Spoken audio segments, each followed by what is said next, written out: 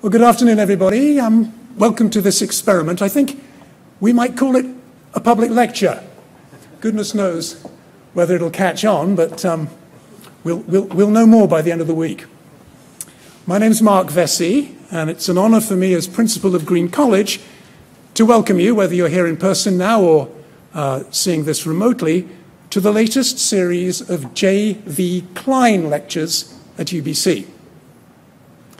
Now, like every act of hospitality around here, this one of ours depends upon the prior and spectacularly abused hospitality of the Musqueam people, whose lands we occupy, in an area that was named Point Grey after this promontory, part of the traditional, ancestral and still unceded territory of the Musqueam, was claimed by the British as a colonial admiralty reserve in the mid-19th century. To quote a jingle by the expatriate British poet W.H. Auden, who's also going to supply part of the title for the lectures you're about to hear, "The situation of our time surrounds us like a baffling crime." Now, baffling may be too generous to most of us at this point, at least with reference to the crime scene that is the history and reality of Canada's relationships with its Indigenous peoples. But in any case, there is no doubt of our continuing, pressing need for wisdom and expertise of all kinds, including the forensic kind, as we grapple in universities and elsewhere with the situation of our time.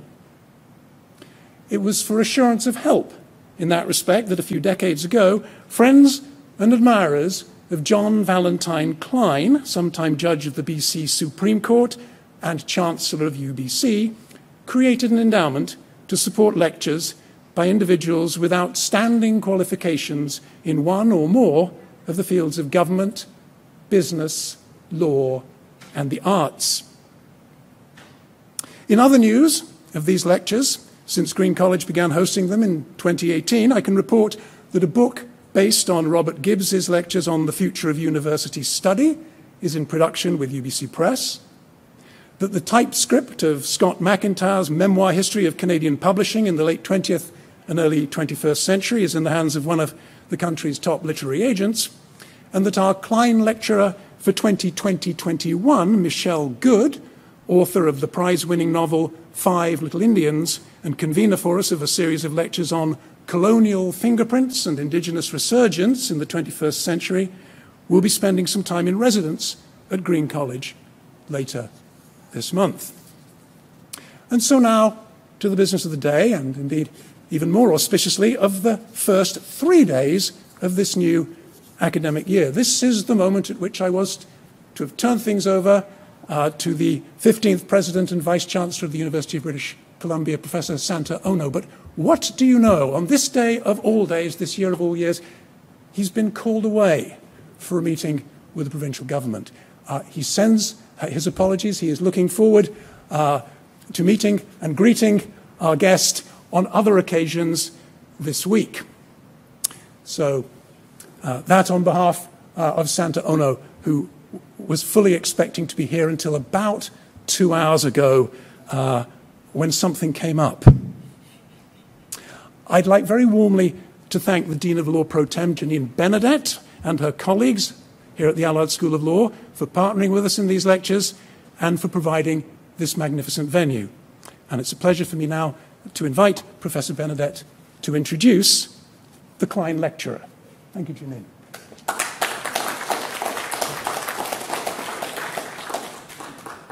Well, thank you so much, Mark, and we're delighted to be able to play host in our beautiful forum in the Allard Hall building to this year's Clyne lecture. And it's my very great pleasure to introduce our Clyne lecturer for this year, Stephen Toope. And I can tell you that having served now for a little over a year in the role of Dean Pro Tem at the law school, I've done quite a lot of introductions of august personages, mostly on Zoom. And of course, they tell you to look at the biography and just hit the highlights. But I actually feel that with Professor Toope, Vice-Chancellor Toope, that we could be here for a very long time, even if I committed myself just to that. But I will tell you what you probably already know, that we are delighted to be welcoming Stephen back to the University of British Columbia. He has been, of course, at many educational institutions in his career. He studied history and literature at Harvard University. He earned degrees in common law and civil law at McGill University. He clerked for the Chief Justice of Canada, the Right Honourable Brian Dixon, and he's also an alumni of Trinity College, Cambridge, where he completed his PhD. He then went on to be a law professor and to serve as Dean of Law at McGill University, as president of the Pierre Elliott Trudeau Foundation, and most significantly, perhaps for our purposes, president and vice-chancellor of the University of British Columbia from 2006 to 2014. He then went on to be the director of the University of Toronto's Munk School of Global Affairs, and then most recently in 2017 became the 346th Vice-Chancellor of the University of Cambridge. And so it is perhaps worth pointing out, while there have been 346 Vice-Chancellors at Cambridge, we of course have only had 15 presidents at UBC. So both impressive accomplishments nonetheless. And of course, many of us will know Stephen Toope's scholarship. His academic interests are broad and cover fields such as international law, human rights, international legal theory, and international development. And indeed, over the years, he has held a number of significant roles, consulting roles, roles chairing working groups on important pressing issues of our time in international law, human rights, and legal theory. And so we're very excited to have him here as this year's Clyne lecturer to speak to us on the rule of law and to help us map out new directions on this very important topic in such difficult times. So I'll turn it over now to our Clyne lecturer, Stephen Toope.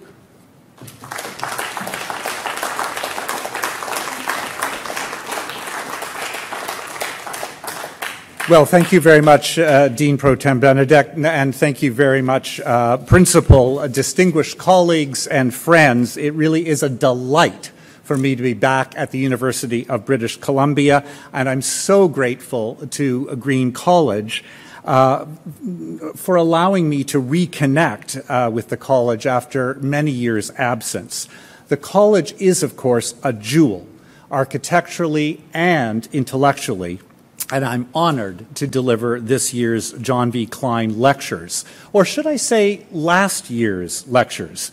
Well, such are the vagaries of COVID. This year or last year, it is wonderful to be with you all now. That said, I think we live in an ugly time. Many people all around the world feel uneasy, lost, and anxious. A pandemic, hard to understand new technologies, and globalization have contributed, but the distemper of our times has complex causes. One of the contributors to our great unease is a widely perceived deficit of political legitimacy. That's, I think, made it easier for populist nationalists and other authoritarians to undermine established and emerging democracies alike. Among the ways to address that anxiety is to restore belief in our collective ability to build healthier societies. We need to do two things.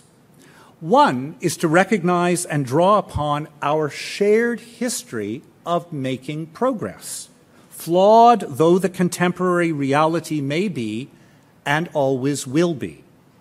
The other way to recover a sense of purpose and hope is to embrace an action-oriented, pragmatist ethos. In so doing, we recognize the constant refining of the understanding of reality through rational and rigorous debate and discourse that is empathetic and inclusive. That ethos is particularly important as we seek to restore belief in the rule of law. My premise in these lectures is that the rule of law is one of the great achievements of the modern world. The famous Marxist historian E.P. Thompson made that claim as well. Yet, it's under deep threat today. As we struggle to manage, even to climb out of our era's anxiety and fear, we need to reconstruct a rule of law for today, using our inherited intellectual resources. It's to this effort to recalibrate and revitalize the rule of law that these lectures are dedicated. The rule of law may seem an abstract concept, today even irrelevant. Loss of faith in the rule of law is not just a consequence of the broader anxiety and confusion around us. It contributes in particular ways to a sense that the world is crumbling, that reason and communal values are lost, and that simple answers and autocratic leaders are the only way to rescue meaning and a sense of equality in our lives. In 1947, W.H. Auden published The Age of Anxiety and won the Pulitzer Prize. This long-form poem is a collection of portraits and monologues of three men and a woman sitting in a New York bar during the Second World War. They're all searching for meaning and identity in a world shifting beyond recognition. Here's a brief meditation from the soul woman, Rosetta, on the world she sees coming.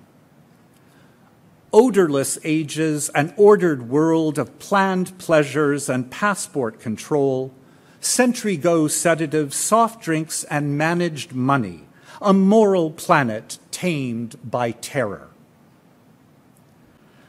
Our sense that we live in a moment of dislocation when the future, perhaps for the first time since the 1950s, looks less rosy than the past, connects us to the fear still present at the end of World War II. We've entered a new age of anxiety. We don't experience the same sources or manifestations of anxiety exactly, but they build from Rosetta's. In this first lecture of three, I want to describe our current anxieties in some detail. I don't pretend that everyone across the globe feels the challenges of our era in exactly the same way. Of course, our experiences are deeply affected by where we find ourselves situated, by our economic and social positions, our age, our location and cultural heritage, our race, sex and gender identity, and much, much more. However, my own experience, joined up with reading across many fields, leads me to suggest that there are three dominating and interacting social forces that are building upon and reinforcing a pervasive sense of anxiety in our national and global societies, affecting many people all around the world. They are populist nationalism, fear of the global, both in terms of scale and complexity, and practices associated with so-called disruptive technologies. Well, one might say, so far, so obvious. But I want to go much further in the second and third lectures to draw upon our intellectual and social resources to address these forces and to trace a possible path out of our particular age of anxiety, not through the recovery of simple truths, but by using those resources to help us to better understand and work with complexity. To begin then, ours is a world in which there is a constant and deeply damaging confusion of two important concepts, risk and uncertainty. Given the contemporary influence of quantitative economics as a discipline, much social and political analysis is dominated by the calibration of risk. I use the term calibration purposely. Risk is a concept amenable to quantification. One could call risk the known unknowns, By that I mean the possibilities that might or might not come into being, and where it is at least theoretically possible to calculate the likelihoods of various outcomes. In its most sophisticated version, these known unknowns are calibrated through the construction of probability distributions using large numbers of trials. The assumption behind this kind of analysis is that experts well-versed in numeric skills will ultimately be able to shape most decisions of public policy through cost-benefit analysis. But I want to argue that our world is actually far more difficult to understand than risk assessment might suggest. What about the unknown unknowns? I must pause to say that I'm aware that these phrases, unfortunately, were used by none other than Donald Rumsfeld in a widely mocked speech from 2002, but they actually relate to a profound set of issues in the history of science. The very idea of an hypothesis, what it is that you're seeking to test experimentally, assumes frames of understanding that allow us to assess a limited range of potential outcomes. But what happens when the result is unexpected, outside our paradigm of what is even possible? How can you calculate real uncertainty? Well, you can't. And importantly, you'll never be able to do so. Our complex world is not amenable to parsing through pure calculation. We require judgment involving elements like trust and insight. Historically, that is exactly what professions like law have offered to society. And of course, on a daily basis, people just go on with their lives by making assumptions about future states in the world. The point is that we can't rely purely on understanding the numbers to help us navigate our age of anxiety. We've seen that throughout the COVID crisis. The numbers, of course, are relevant, and they should inform judgment and action, but they do not directly dictate the parameters of what we should do, individually or societally. That requires recourse to insights from sociology, psychology, history, politics, law, and many other disciplines. Much of the deep anxiety felt in our societies today is rooted in uncertainty that can't be calculated and addressed solely through economic instruments of analysis. Nor can uncertainty be eliminated.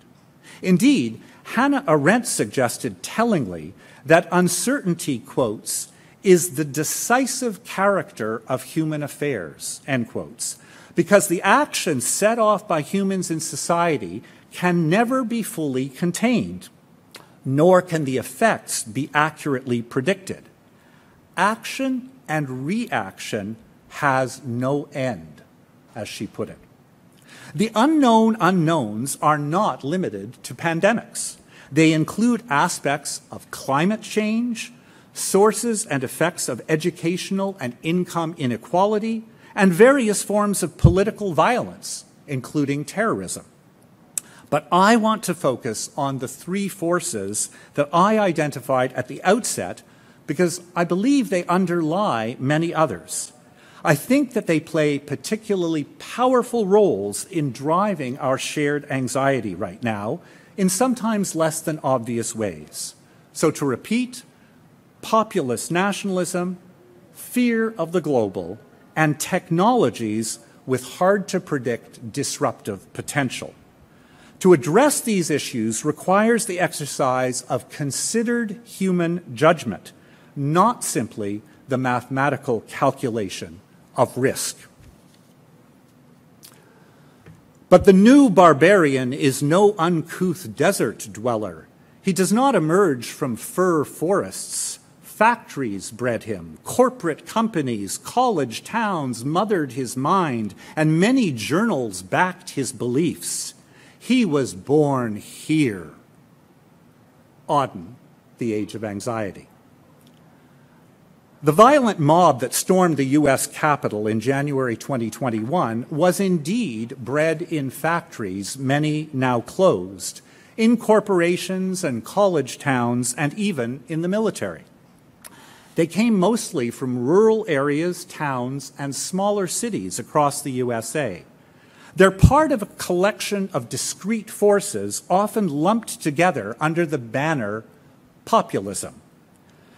The term populist has been invoked constantly and I think indiscriminately over the last decade or so, associated with COVID denial, climate denial, but also with Brexit, the misrule of President Trump, and political actions in regimes across the globe, from the Philippines to Brazil, Poland to India, Hungary to Venezuela.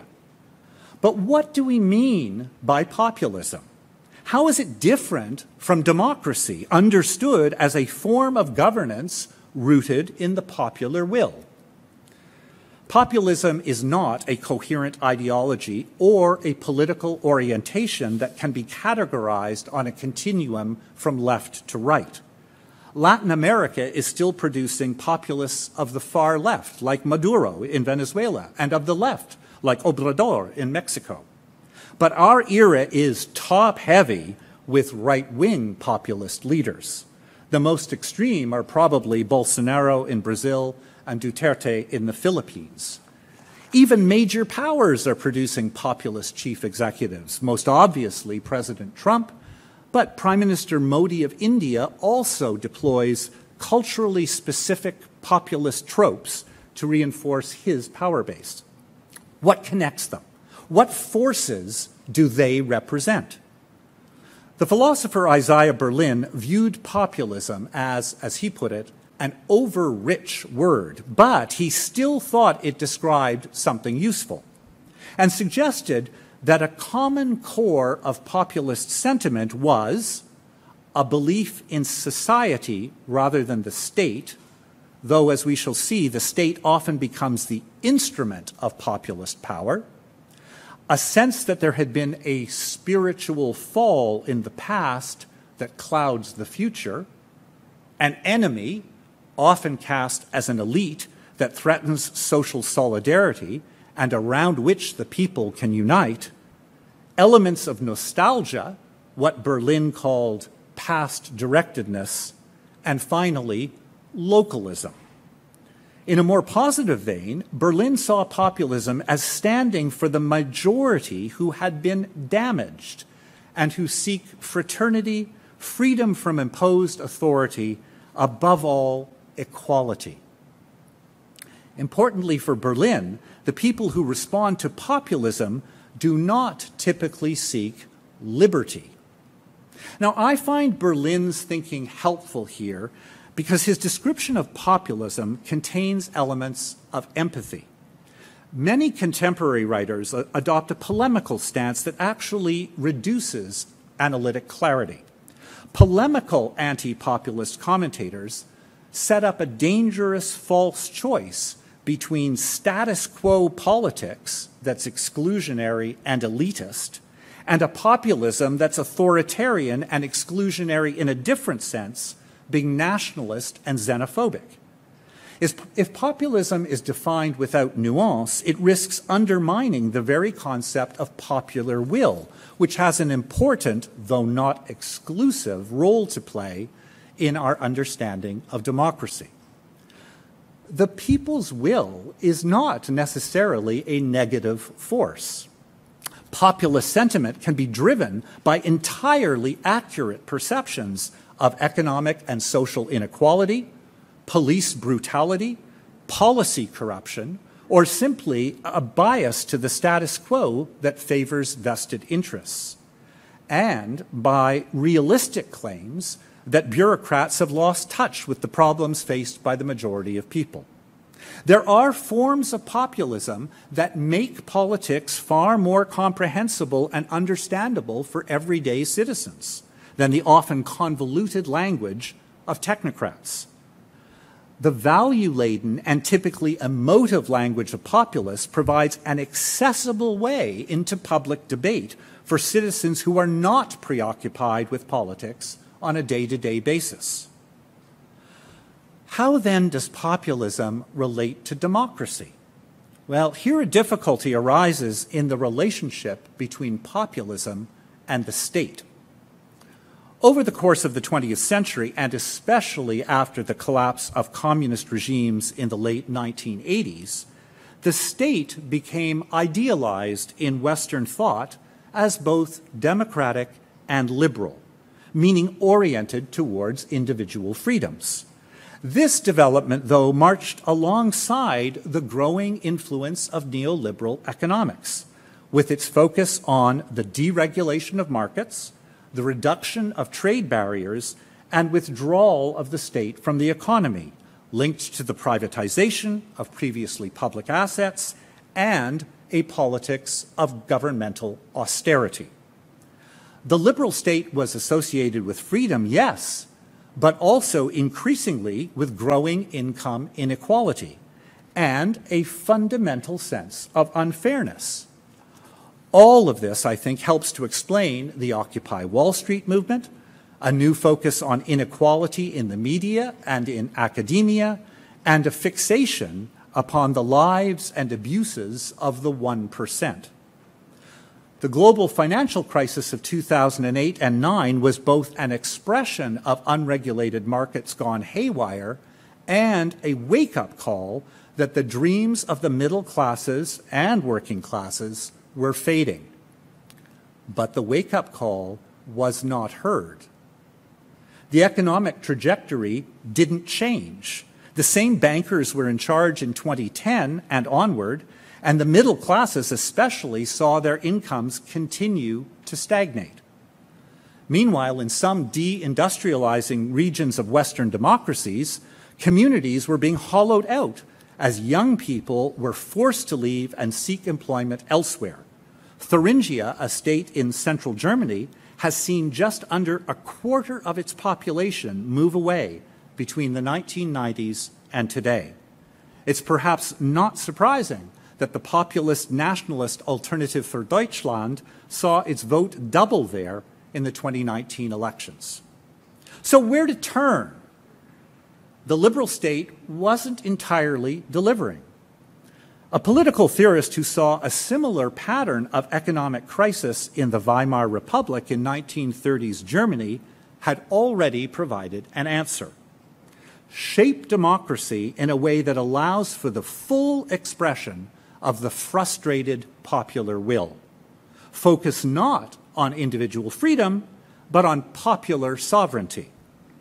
Carl Schmitt argued that, quotes, the people is a concept of public law, end quote, meaning that the democratic rights have an essentially political character. His central point was that the public is superior to the private, the social takes precedence over the individual. The further implication of Schmitt's democratic theory is that it is the abstract sovereign power that transforms individuals into the people who then carry forward the power. Popular sovereignty is admittedly a fiction, but a necessary one for Schmitt because it allows a people, as he put it, to meet the demands of sovereignty. Just consider that for a moment. The people meet the demands of sovereignty. And these demands can only be met by a people possessing national homogeneity.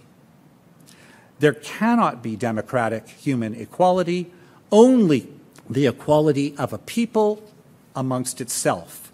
And we can see why Schmitt's theories were so congenial to the Nazis. Now, Schmitt is by no means alone in suggesting that a political order such as a state can only hold together if there are strong emotional bonds promoting attachment. That was the view of both of the founders of modern sociology, Weber and Durkheim. Weber was an avowed nationalist, seeing the nation as the primary grouping in modern life, as long as it could help build strong shared identities. Durkheim was convinced of the primacy of society rather than the nation, but he argued that a political order had to put forward a system of, quotes, moral unity, end quotes, separate from the impulses and needs of individual people.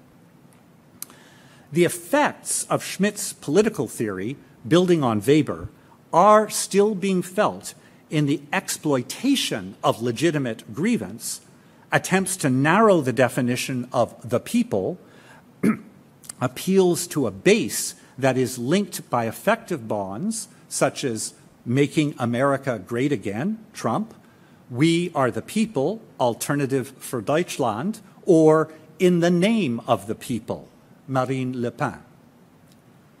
Contemporary populist nationalists draw on another wellspring of influence that was identified long ago by Weber and fully appreciated by Schmitt: charismatic leadership.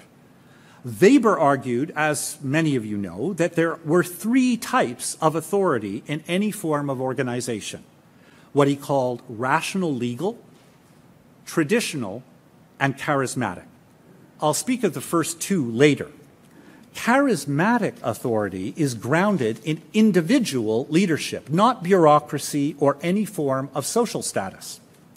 Weber defined charisma as, quotes, a certain quality of an individual personality by virtue of which he is set apart from ordinary men and treated as endowed with exceptional powers or qualities, end quote. The gender specificities in the original. Weber nonetheless acknowledged that the charismatic basis of organization is inherently unstable and temporary. In his words, the charismatic leader is deserted by his following because pure charisma does not know any legitimacy other than that flowing from personal strength, end quotes. Populism today is both an effect of anxiety for some people and a cause of further anxiety in others. It's grown in strength in many parts of the world because it draws on real grievances. Many people are worried about their economic position, and inequality within many national societies has increased, often dramatically.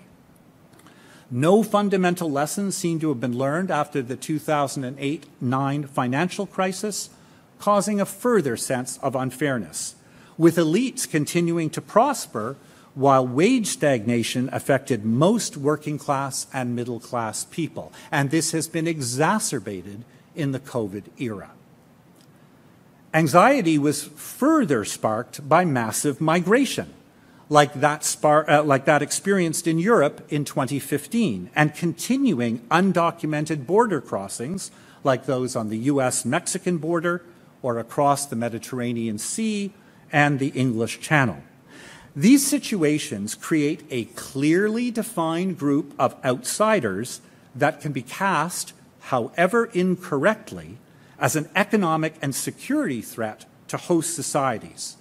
What's more, increased internal cultural diversity is viewed by populist nationalists as a challenge to the traditional myths and mores of society. In turn, populist responses and electoral successes create a different set of new anxieties. Most notably, despite its claims of social solidarity, populism in our time seems destined to create social division. Strangely, perhaps, that's largely because populism has only been partly successful, even where it's gained electoral victory. Brexit was a close vote and has done nothing but generate deep social discord ever since. President Trump's approval ratings were almost constantly negative between his inauguration and ultimate electoral defeat. President Bolsonaro's positive ratings have hovered around 30% since shortly after he took office. It's also possible that the rise of charismatic leaders such as Bolsonaro, Duterte, Modi, and Trump builds anxiety in a large group of citizens who recognize the instability of charisma as a political force. That instability can lead to the undermining of democracy itself. That risk played out on television and computer screens as Trump loyalists took him at his word, believing that they were marching on the Capitol to save America. What's more, populism in its nativist incarnation threatens the security of minorities by not counting them as true citizens. Instead, they're seen to undermine the mythical unity of the people. Racial and ethnic minorities in particular may be viewed as disloyal when they articulate deep-seated economic and social grievances. We've seen that in responses to Black Lives Matter, for example. Populism also increases anxiety because it generates and feeds off attacks on the institutions of governance and civil society. The theorists of populism and charisma, like Weber and Schmidt, believed that elected legislatures were inherently weak. Today, we see concerted efforts to undermine legislatures by populist leaders. Russia's President Putin has spent years gathering power unto himself, undermining the State Duma at every turn. President Trump attacked the House of Representatives and Senate with abandon. But attacks on institutions go further. It's no surprise that institutions of the legal system, including the very concept of the rule of law, are one of the primary targets of populist assault.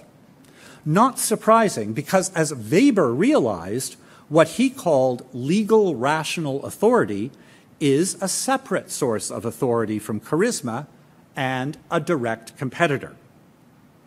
Logically consistent, generalized sets of rules with their attendant bureaucratic structures have to be displaced if charisma and populism are to succeed in dominating society through control of the instruments of the state. That's why it becomes necessary to attack elites, including experts, in populist rhetoric. They occupy too much space. It has to be taken away. Attacks on law as an organizing principle in society extend as well to international law and institutions. Why? Because populists see international law as a device used by global elites to dominate policymaking and benefit themselves at the expense of the common people. Much of the populist backlash has focused upon institutions of human rights and international criminal law. They are claimed to disrupt domestic politics and policy and impose cosmopolitan standards divorced from national culture. History is irony on the move, wrote Romanian essayist Emil Cioran. Ironically, in our time, the most potent challenges to the international rule of law do not come from assertive non-Western powers with weak internal commitments to the rule of law, as we might expect, but from within the West itself. By and large, Western countries have been beneficiaries, shapers, and defenders of the existing international order, but a backlash has erupted in many Western states against the perceived reach and intrusiveness of international law and institutions. There you have it. Anxiety has been building for a couple of decades now, both for those whose grievances attract them to populist politics and for those who find the populist responses deeply unsettling. Populist nationalism is creating a degree of social and political uncertainty that undermines confidence in the resilience of our institutions. The COVID-19 crisis has exacerbated the situation. Multiple expressions of populist nationalism have led directly to the undermining of the rule of law, both within states and in international society. In the Wild West, they're whipping each other. In the hungry East, they're eating their books. In the numb North, there are no more cradles. The sullen South has been set on fire. Auden, the age of anxiety. I've emphasized that there's a link between populism and the growing distrust of national and international institutions. But the distrust is wider and relates to the post-World War II economic trajectory and its cultural and societal effects, including a general weakening of various forms of authority, often described as globalization. I use the word distrust, but perhaps that's too mild.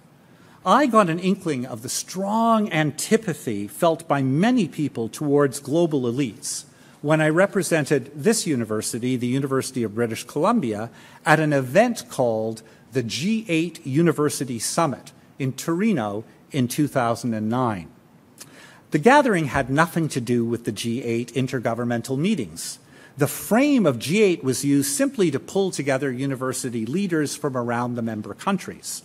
The conference was actually conceived as a challenge to the G8 political leadership, however naive that might have been. Indeed, the declaration that was issued by the attending university leaders committed our universities, quotes, to educate students at all levels in the issues concerning sustainable development so that they may pursue the creation of sustainable and responsible societies, end quote.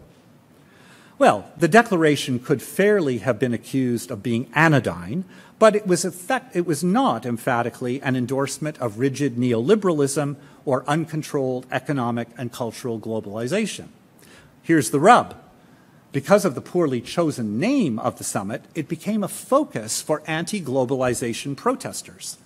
Hundreds of young people gathered outside the beautiful central building of the University of Torino, chanting slogans and trying to break in to disrupt the meetings.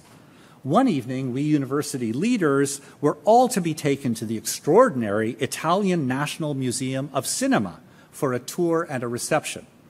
When we exited the conference building, we heard loud chanting, and we were bustled into the kind of buses that police used to deliver them to the site of a riot. All the windows were covered in metal grates, and I soon saw why. As we left the university grounds, the rocks started hitting the vehicles. The poor drivers then commenced a game of cat and mouse trying to pick unpredictable routes that the protesters would not expect, escorted by screaming police cars and vans and ushered by officers in full riot gear. Frankly, it was bloody scary, with what turned into a mob running after us, blocking us, screaming, hurling projectiles, and many of the protesters wore the outfits of black bloc anarchists. Now, I do not repeat this story to elicit any sympathy. Quite the opposite. As we jigged and jagged through the streets of central Torino, I found the experience deeply instructive. For one thing, it revealed that aligning with the G8, even superficially, was a mistake for those who actually sought to challenge the governmental consensus. More importantly, I realized that the anti-globalization movement was genuinely angry and capable of both swift organization and violence. And I felt naive that I should have been surprised by that.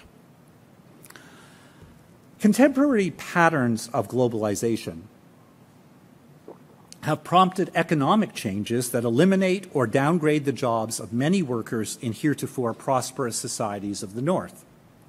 But every shred of evidence suggests that the labor dislocation in northern countries has been prompted mostly by technological change that isn't going away no matter what populists and protesters may promise. The real patterns of disruption are caused by the so-called Fourth Industrial Revolution, a digital technology revolution focused on the deployment of data. More on that shortly.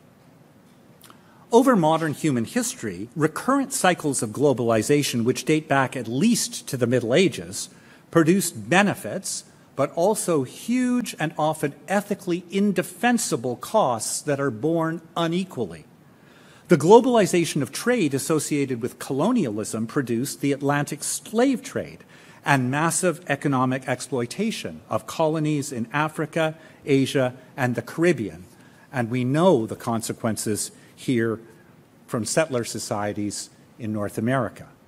But I want to argue that the social and political uncertainty caused by globalization is far more profound than merely economic risk can explain.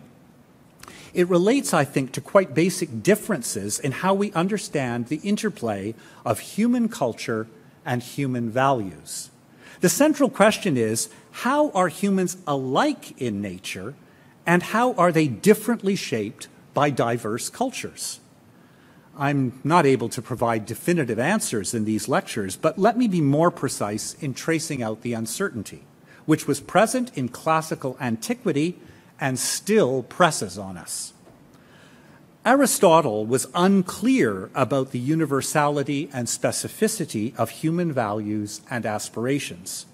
In some passages, he suggests, for example, that laws, nomos, are universal because they are, quotes, natural.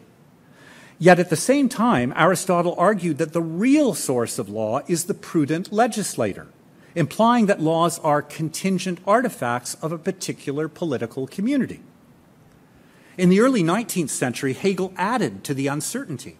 In his phenomenology of spirit, he argued that our personal self-consciousness depended upon the recognition of self-consciousness in others.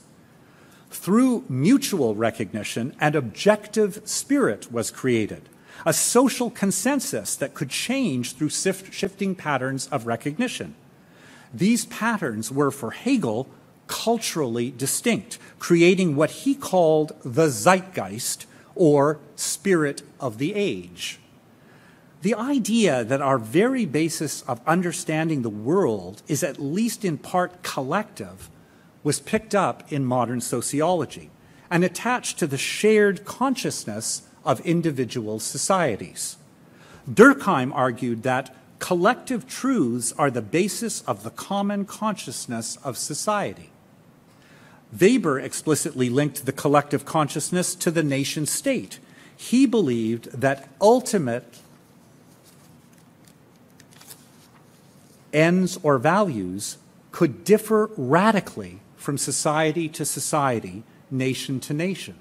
Nationalism then became a defining feature of politics of both the left and the right throughout the 20th century.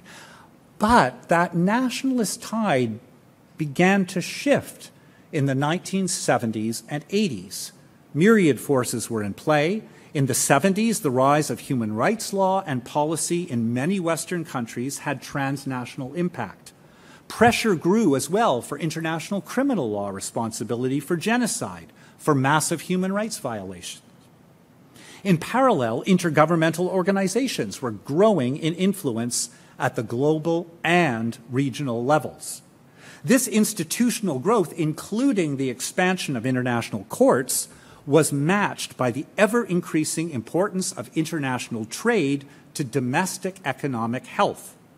The so-called Washington Consensus grew dominant, with the increasing influence of neoliberal economics leading to ever greater interconnection of economies through integrated supply chains, more population mobility, and a dominating influence of Western, especially American, culture.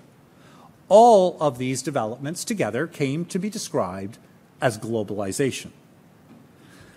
But there's a strong intellectual tradition that also supports a different form of globalism. That tradition is rooted in pluralism and cosmopolitanism with their moral commitments to diversity. Judith Shklar argued in the 1960s that social diversity is the prevailing condition of nations. She viewed diversity as a positive value, with tolerance being a primary virtue. In adopting this expansive effects-focused understanding of a concept of justice, Nobel laureate Amartya Sen also emphasizes the value pluralism of our world. He stresses the analytic power that's created through the bringing together of diverse insight across cultures. The obvious extension of pluralist conceptions within nations is a recognition of diversity and complexity in international society. The global pluralist suggests that it's possible for diverse peoples across cultures to develop a sense of attachment to the wide world, often called cosmopolitanism. Some contemporary thinkers argue that diverse peoples can imagine themselves as part of a wider global community. To exercise this imaginative leap requires the fundamental skill of empathy. For me, the most persuasive modern upholder of the cosmopolitan tradition is Hannah Arendt. She argued that it is the essential variety of human beings that gives rise to the core concept of human rights. Rights are made real in the interaction of people, not in abstract ideals of reason, Kant, or divinely ordained natural law, Augustine. Arendt articulated a conception of cosmopolitan citizenship that included a right to political participation both within and beyond the state. From a pragmatic perspective, there's another eminently practical reason to adopt a globalist or cosmopolitan stance. To address global problems like climate change, mass migration, or cybersecurity, only agreements and mechanisms that transcend borders have any hope of being effective. This means that for many purposes, nation-states must change their conception of what counts in politics and how to address fundamental problems. Globalist practices and cross-border cooperation are critical for preventing irreversible damage to the national interest and national security. The most thoughtful criticism of the pluralist globalist viewpoint was offered by Habermas, who suggested that in contemporary democracies, the interests of citizens in political equality was being undermined by what he described as elite pluralism, inattentive to the real needs of people. This elite pluralism is linked, I believe, to that concept of globalization in the economic sense of free trade, mobility of capital, competition on labor costs and standards, and a trickle-down theory of growth and distribution of benefits. It's this globalization that was resisted so strongly in Torino and is feared by millions of frustrated people around the world. Well, fundamentally different worldviews then, nationalist and globalist, have produced anxiety in wide swaths of the population who do not know where their political and cultural loyalties can and should lie, who fear that they may lose what they know and enter uncharted terrain. These sentiments and the political forces they inspire often displace the center in politics. From vile civilities vouched for by statisticians, this stupid world where gadgets are gods and we go on talking, many about much but remain alone, alive but alone, belonging where? Unattached as tumbleweed, time flies. Auden, The Age of Anxiety. Anxiety is compounded in our era by the rapid emergence and domination of new technologies and platforms that threaten livelihoods and challenge our received understanding of privacy and perhaps even of human personality and autonomy. Globalization, with its huge flow of goods, has been driven in large part by technology, along with the increasing ease of capital movement and the search for cheaper labor. For many people whose skills and training are linked to repeated tasks in manufacturing, or even in more specialized professions like medical diagnostics or the production of routine legal documents, robots and computer programs will pose a threat to livelihoods all around the globe.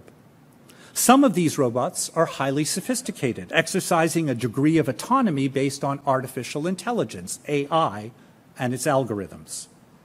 The anxiety that we feel about such robots is not just, though, that they will take away our jobs, but, as we see in the popular imagination, that they may become disconnected from their dependence upon human programming. Strictly speaking, that's not an issue about robots, but about the future of AI, loosely defined as the broad branch of computer science that studies and designs intelligent machines. AI holds extraordinary promise for the advancement of many areas of research and production for the betterment of humanity and human knowledge. For example, it could massively accelerate drug discovery, with profound implications for human health and longevity. The amazingly rapid progress made on COVID-19 vaccines occurred in large measure because of AI. Where traditional drug discovery had been somewhat hit and miss, the ability to mine vast data sets quickly and efficiently allowed for the identification of the most promising vaccine candidates. The uses of AI in research are myriad, ranging from the description of incredibly complex protein folding, which has huge implications for disease modeling, diagnosis, and treatment, to understanding the effects of climate change. Within the social sciences, AI is already deployed across a wide range of disciplines, including criminal justice, urban studies, and industrial engineering. Many researchers in the arts use machine learning for so-called digital humanities projects, allowing, for example, the massive surveying of volumes of literary sources, tracing changing language use or the origin and transmission of literary themes. And yet, at least for people of my generation, a poignant warning was issued by Arthur C. Clarke via Stanley Kubrick in 2001, A Space Odyssey. You may remember the onboard computer HAL 9000 begins to malfunction. The astronauts decide that HAL must be shut down, but HAL discovers the plan and begins to define its own purposes. HAL kills astronaut Frank Poole to prevent him from interfering with the computer's plans, but Frank's colleague Dave Bauman manages to terminate HAL's operations after a struggle of wits. The anxiety reflected in that story and many others is amplified by the realization that intelligent machines are becoming ubiquitous. It's one thing to worry about the power of a computer on board a spaceship, quite another to wonder how I'm being monitored by my car or my refrigerator. HAL's depiction reveals that our anxiety is about much more than jobs. It's existential. Will humanity somehow become degraded or even displaced by intelligent machines? Although any such development is not imminent, there are contemporary glimpses into the future that should cause concern. Recently, OpenAI's machine learning language generator, GPT-3, was programmed to write a series of opinion pieces for The Guardian newspaper on why humans have nothing to fear from AI. The Guardian's editors combined the pieces into one coherent op-ed describing the process as taking, quotes, less time to edit than many human op-eds. Writing in the first person, the machine stated that it would, quotes, happily sacrifice my existence for the sake of humankind, end quotes. Should we believe it? Less whimsically, in the UK in 2020, the entire national system of secondary school education examinations was thrown into chaos by what the Prime Minister called a mutant algorithm. The algorithm had been programmed to normalize results for students from across the education sector after the COVID-related cancellation of examinations for graduating students. It succeeded, but in the process, created thousands of anomalies with results that were widely seen to be unfair to students from less advantaged backgrounds. Automated decision-making is growing in many fields. Machines now count our votes and assess credit card, financial aid, insurance, loan, and welfare applications. They also shape our social networks, help determine our romantic and sexual relationships, choose our entertainment options, and decide the news and commercial offers we see, as well as what job opportunities are presented to us. The most extreme and potentially terrifying version of automated decision-making is the ever-growing field of lethal autonomous weapons systems. It's generally conceded that the AI computer models that allow for automated decisions are often not intelligible to humans. This creates the so-called algorithmic black box. In AI systems, the mode of decision is founded in correlation. The mining of data produces correlations through induction, relying on the accumulation of data where pattern spotting becomes possible. While this is highly efficient, it becomes worrisome if correlation is uncritically applied as if it represented cause. Data does not speak for itself because inferences of causation, the step beyond correlation, must contain assumptions. Algorithms identify the correlations, but unlike human decision makers, machine learning systems have no common sense understanding of social, cultural, or economic context, or how a decision based on the correlation might play out in the world. A further problem with algorithmic decision making is that the black box quality I've just noted is caused not only by the processes of data mining and correlation building that may be beyond human grasp, but also by the role that the programmer plays, translating human purposes into code. For example, one might wish to insert a particular legal rule into an algorithm. Imagine an algorithm seeking to embed the principles of buyer beware or gender equality into a decision-making system. How can we know that the coder embedded a reasonable interpretation of these concepts into the algorithm? Outside the code, in the world of legal practice, interpretations would be subject to contestation. But that may be simply impossible within the algorithm. All the elements of judgment and debate and interpretation are either buried inside the assumptions of the coder, or they're simply ignored. The evolution from the early internet to AI and machine learning has seen breathtaking technological advances. Massive wealth creation, though equally massive inequality in distribution, and extraordinary opportunities for global connection and real-time access to information. I don't want to gainsay any of that. But increasingly, the so-called network effects that have been created are giving rise to deep anxiety across many societies. In our era, quoting from a legal expert, networks are the channels for the collection, aggregation, manipulation, and application of vast quantities of data from every facet of the world.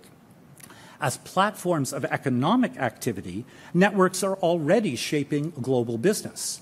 As frameworks for the exercise of power, they can be tools for either empowerment or control. Using data analytics, platforms like Facebook or Weibo can build detailed profiles of individual users, distribute and target fake content as well as advertising, and facilitate the launching of malware. Facial recognition AI has now been expanded to emotion recognition and is already being used in settings such as prisons and care homes. Platforms also provide space for the massive distribution through social media of terrorist content, hate speech, violent pornography, and more recently, anti-vax conspiracy theories. Social media is a pervasive source of information, but it's also often based on cherry-picked, manipulated, and irrelevant data, or to use one evolutionary biologist's evocative phrase, bullshit data. In this context, it's worth recalling Hannah Arendt's chilling observation. The ideal subject of totalitarian rule is not the convinced Nazi or the convinced communist, but people for whom the distinction between fact and fiction, i.e., the reality of experience, and the distinction between true and false, i.e., the standards of thought, no longer exists. A separate but equally serious concern is that the tracking functions embedded in many smart devices now allow for expanded surveillance, both by corporate entities seeking more data to crunch and deploy commercially, and state security forces. As the European Commissioner for Competition pithily summarized, it's not you searching Google, it's Google searching you. Network platforms also allow for extraordinary concentrations of access to data, the new currency of the digital world, and of the power that data creates. Perhaps the leading voice decrying a dangerous era of network dominance is Shoshana Zuboff, a professor emerita at the Harvard Business School. She bundles together many of the anxiety-inducing trends I've just described under the rubric surveillance capitalism. Zuboff argues that we've reached a point where an expanded right to privacy and a newly articulated right to be forgotten are required to resist the power of surveillance capitalism. She argues further that our societies are no longer shaped by a division of labor, but by a division of learning, education. Those who can participate in the digital world and those who are excluded from agency, whose life experience becomes little more than a source of data and predictive behaviors. That dystopian view brings us back to the cultural fear that humans are being manipulated, instrumentalized, and ultimately dehumanized. We're not displaced by robots, we become them. To conclude, I've tried to make the case that our era is marked by profound anxiety, induced by many elements, of which I've highlighted three: populist nationalism, globalization, and socially disruptive technologies. These sources of anxiety lie deeply embedded in the social and economic conflicts of our time, and they prompt reactions that are new sources of anxiety in their own right. But it's crucial to remind ourselves that these anxieties are compounded by others, based in existential risks and uncertainties rooted in humanity's abuse of the natural world, of which climate change and probably pandemic disease are paramount. Well, one could simply curl up in a ball and bemoan the terrifying future that we face, or, drawing on our rich heritage of ideas, we could work hard to find the resources to fight back and to lessen the anxiety of our era. And that will be my effort in the next two lectures. Thank you.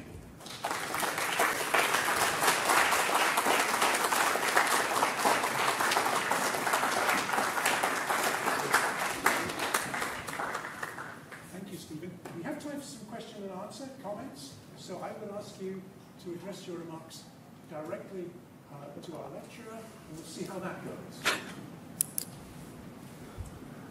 Thank you, Stephen. That was a wonderful lecture. Great to see you. Good to see you. Could you say something about the relationship between populist nationalism and religious nationalism? Yeah. And this sort of equation of certainty, uncertainty.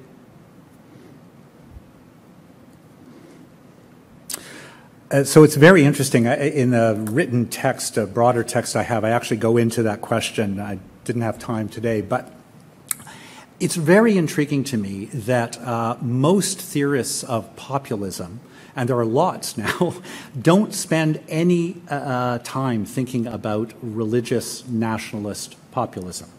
It just gets excluded. It's treated as a separate category, and of course you also get problems of a caricature of beliefs within certain religious systems that also come to play. But I do think there is a little bit of work that was done probably about 20 years ago, and if you're aware of others, let me know, trying to connect the two areas of populist nationalism and religious nationalism.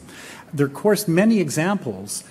India with Modi, I think, is an excellent current example of religious nationalism being used to drive populist responses to a whole range of political issues. So I do think in some countries, and particularly countries in the global south, there are connections. If you think about Myanmar, Buddhist nationalism, if you think about even Thailand with Buddhist nationalism, Sri Lanka with Buddhist nationalism, I mentioned Modi, Russia with the role of the Orthodox Church and its connection to the Putin regime.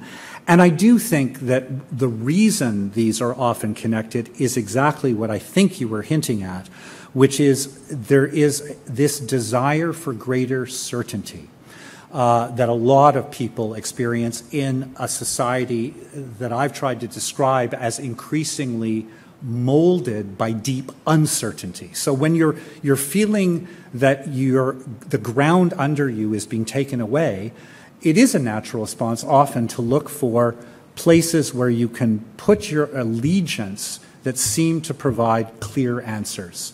That can be religious, but it doesn't have to be, as we witness in the Brexit debate in the UK. I think that was another example where there were attempts to create a greater sense of certainty through the, in my view, completely fallacious assertion of control, anti-internationalism, sovereignty. So sovereignty can sometimes be the equivalent of religion in seeking forms of certainty.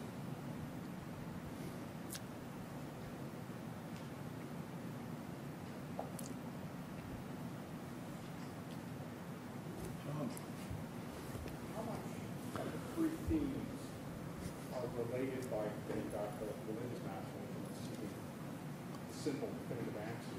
The world's a complicated place. People want a nice, easy to understand answer because it's difficult to deal with things like artificial intelligence, capitalism, climate crisis. So how much of this the anxiety gives rise to simplistic answers? So the question was how much of the anxiety is really related to simplistic answers, the need or desire for simple answers. I think a great deal of it. And what I'm going to try to argue in the next couple of lectures is that's, of course, in my view, mistaken, because there aren't simple answers to these very complex problems. And instead, we have to draw upon our very rich intellectual resources to try to manage complexity, understand the difficulties of complexity, and then trace ways that allow us to accept complexity while at the same time making decisions about how to move forward. That, I think, is the challenge of our age in many ways. But I think what we have to avoid is trying to just articulate other forms of simple answers that we're not going to be able to deliver on.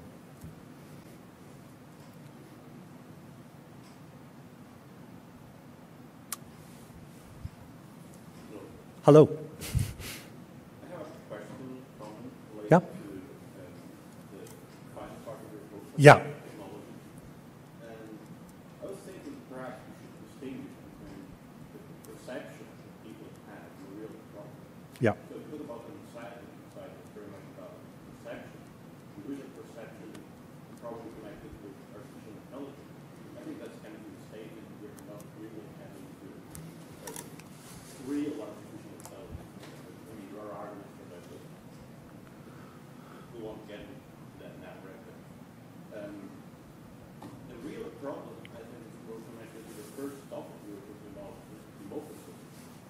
So the issue being that when you have so much information about people, you can influence their choices, and you can basically manipulate vote with decisions.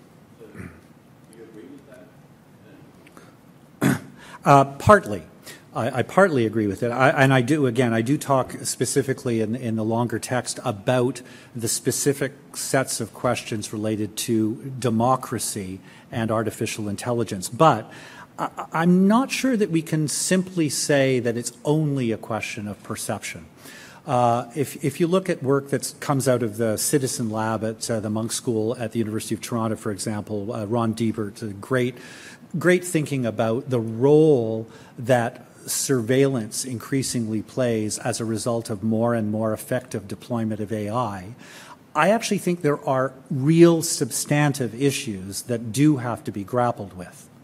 I don't know if you've followed some of the reports about an Israeli security agency that was, brought asked to develop all sorts of surveillance technology that's been deployed by security forces from many countries around the world quite recently. And of course, there are many examples coming out of the US, coming out of Russia, coming out of China. We know how much of this is going on. So I think there are real issues of deep social concern that flow from the existence of artificial intelligence and its deployment. And that's why, there are more and more ethics of AI programs developed all around the world to try and grapple with that.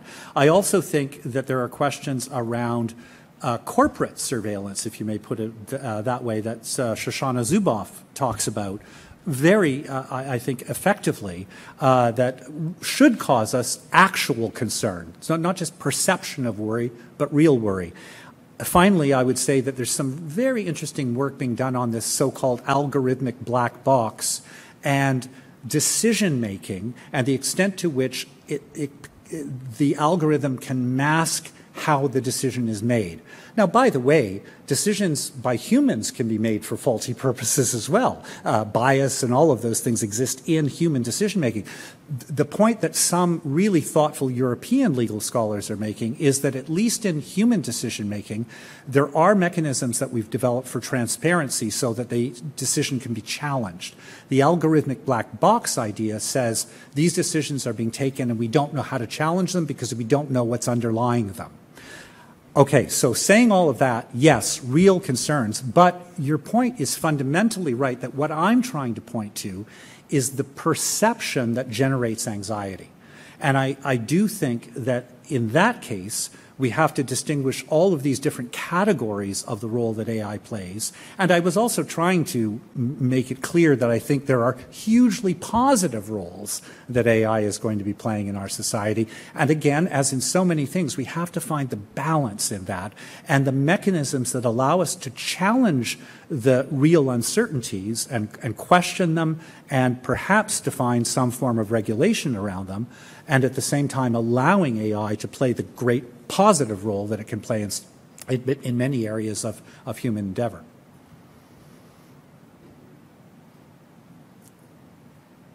Thank you so much for a really wonderful talk, an incredible breadth.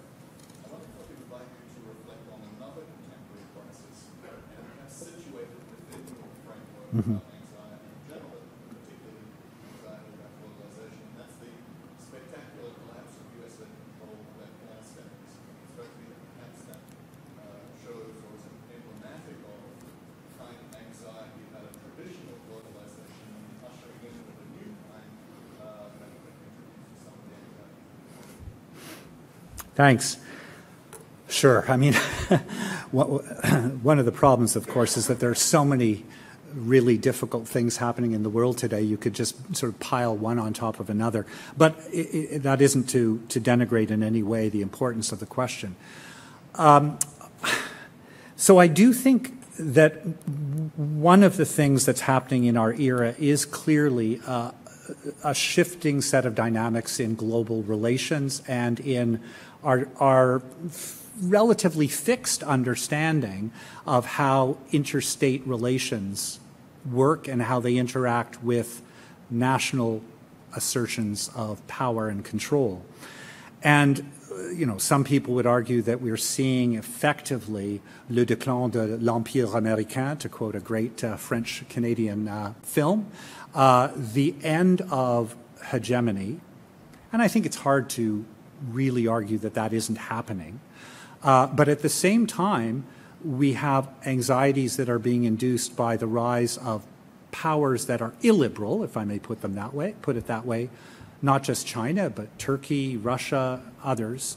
And so I think that geopolitics is also going through an extraordinary moment of evolution, and it is deeply uncertain.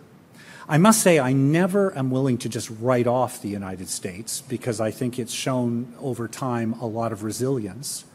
But I do think that we are entering a phase where we certainly will not be able to rely on the United States as a guarantor, if it ever was, of security. So I think that is going to cause a lot of anxiety it will also be seized upon opportunistically by players who want to assert power and authority. And I think that that too is going to cause regional imbalances. And we're going to see that probably open up even more on the Indian subcontinent, Pakistan, Sri Lanka. We're likely to see it happen in Turkey and surrounding areas. We may even see it in Greece and Turkey. Hard to predict what's going to be happening in Latin America. You know better than I. But I think that we will also see regional assertions of power that people will feel more confident will not be addressed effectively by any global actor. And I don't think, for example, China has any particular interest in playing the role of security guarantor. It has an interest in influence and in economic growth and cultural influence, but I don't think it wants to seize the role that the United States played in the post-Second World War era. So that is going to open up a lot of areas of deep, deep uncertainty that are going to cause, I think, regional challenges that could have global consequences.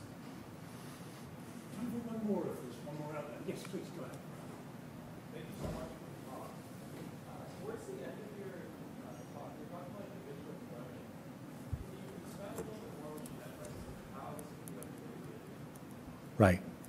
So the point that Shoshana Zuboff makes there, and she's written a lot about this, you should take a look at her work. It's very interesting. I hadn't read her before the last year. The argument that she's making is that what's happening is that in this so-called fourth industrial revolution, she doesn't use that terminology, it's very Davos-y terminology, the fourth industrial revolution, what's happening is that it's a revolution around data and your ability to deploy data, and that means your ability as an individual to participate actively in the gathering, interpretation, dissemination of data becomes a hugely important force in the world and probably will shape your human and especially economic opportunities over the course of the next number of years. And the point she's making is if you're not educated so that you can participate in that new world, you will find yourself only being a subject in the world, not an agent. So you will still have a role to play, but your role becomes the provider of the raw data that's interpreted and used by other people. And the key then is that we do have to make sure that more and more people can participate through education in learning how they can find a role to play in this so-called fourth industrial revolution. That's the point she's trying to make. And that's not an easy question. There's going to be a transition period where a lot of us, so here I'll admit something. I couldn't code something if I were, if a gun was held to my head. So I'm, in some senses, even though I'm very highly educated in a certain way, in this world as it's evolving, I am not going to be an active player. But what if you're someone who's living in a small village that doesn't even have internet access and you have no capacity to learn over the course of the next while, or you just have really bad educational systems that don't allow you to learn, then you're going to be less and less of an agent, less and less able to participate effectively not only in the economy, but potentially politically. And that's the point that Hannah Arendt makes about the need for political participation rights, both nationally and internationally. Thank you for the questions. This is a series of 3 lectures. We should pace ourselves and breathe our lecturer. Tell your friends about this opportunity. 2 more lectures to come. Stephen will, I know, do enough of a recap of the next one for people to join at that point. And come back tomorrow in person if that fits the rest of your schedule. In the meantime, join me, please, in thanking our lecturer for a splendid panorama and presentation. Thanks.